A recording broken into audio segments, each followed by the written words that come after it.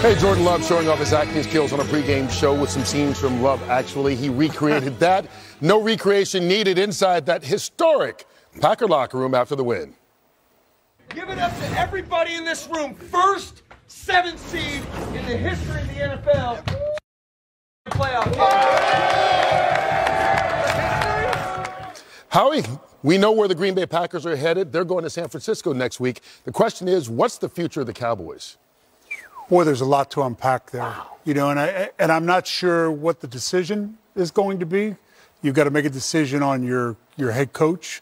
You got to make a decision on your defensive coordinator, if in fact you make a decision on your head coach. But it's become, you wonder why all the detractors of the Cowboys have fun every year. It's the same story every year, and it's, once again, it's a repeat. This is a talented football team that's underachieved. And it, right out of the gate today, they came out, their defense didn't play well, the offense didn't play well, right across the board. Yeah, you know, I have a relationship with Mike McCarthy. I'm not going to lie to you, America. I like him. I like him a lot. It's hard for me to say negative things about him, but at 3 seasons at 12-5, you would think would be enough. But, Jay, I got to say, as he walked off that field and Jerry Jones being at 81 years of age, saying maybe to himself, I've got to make a change now at head coach.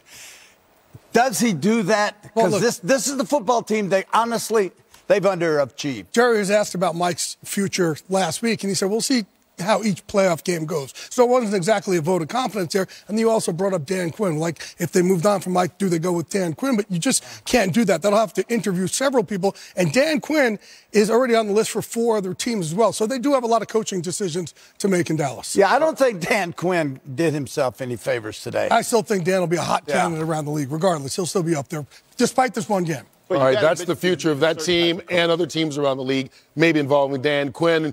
That's waiting for Jerry Jones there in Dallas to talk to the media. I think a lot of people are interested to see about the future of Mike McCarthy because they just had that feeling beforehand. It's a unique and complicated organization. Only in Dallas do you see. But also look what Mike did with Dak this year. It feels like you're there putting on a performance as a player instead of being a football player. It feels like so theatrical. And that's what I think gets lost in all of this. When we were even there for Jimmy's ceremony, it felt very, you walk into it and you got the fans. Like, let the players play football. They're football players. They're not Broadway performers. They were not loose today at all. Not at all.